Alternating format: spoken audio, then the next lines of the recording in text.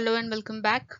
So today we are going to discuss another topic from taxonomy, that is 16 is rRNA as a molecular chronometer for prokaryotes. So first, what is molecular chronometer?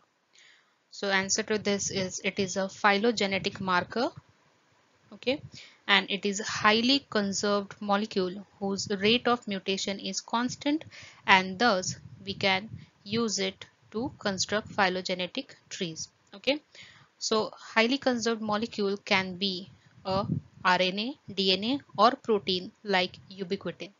Okay, so these are the molecules which are highly conserved. Okay, the sequence, it does not change that frequently. A molecular chronometer can be sequenced directly by the means of enzyme reverse transcriptase.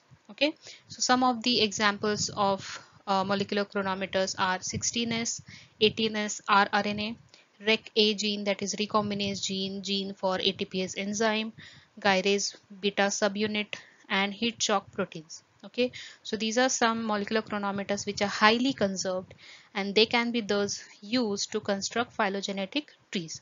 Now, phylogenetic approach is where evolutionary relatedness is studied, and thus we need some genes or a part of nucleic acid which is highly conserved, okay, or there is no frequent mutations taking place. Now, what is the criteria for molecular chronometer? So criteria are as follows. It is universally distributed and conserved, functionally homologous, sequentially homologous to line up, and genes do not undergo lateral transfer. Genes cannot be located on a plasmid. Okay, so these are the criteria for molecular chronometer. Now the function of the functionally it should be homologous. That means suppose you have two particular genes which are similar, okay, in sequence, so their function should be similar as well. Okay, so that's the meaning here. Next is the properties of molecular chronometer. So properties are, again, first point is similar, that is it is universally distributed and conserved, and it has to tick.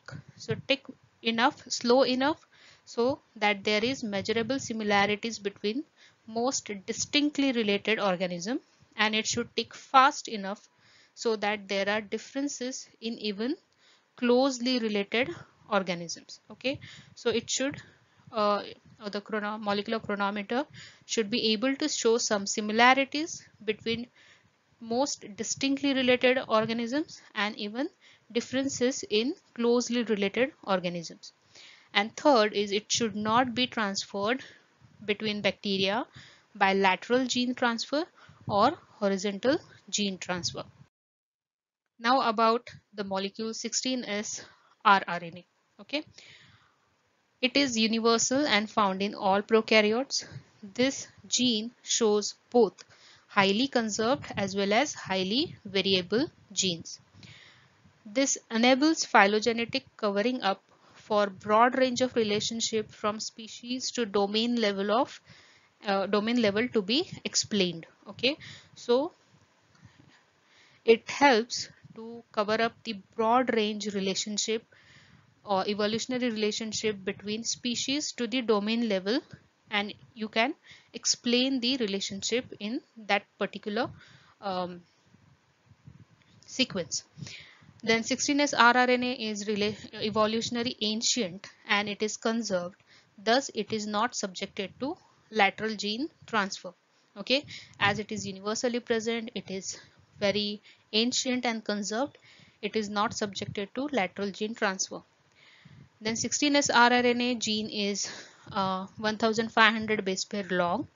The information contained by this sequence is statistically enough for comparison to be made between two organisms, and it is quickly and easily amplified by PCR, so you can easily study this particular molecular chronometer. Okay, so this was about 16S rRNA as a molecular chronometer. So I hope this video is helpful to you all. Do like my videos, do share my videos with your friends, and do subscribe to my channel.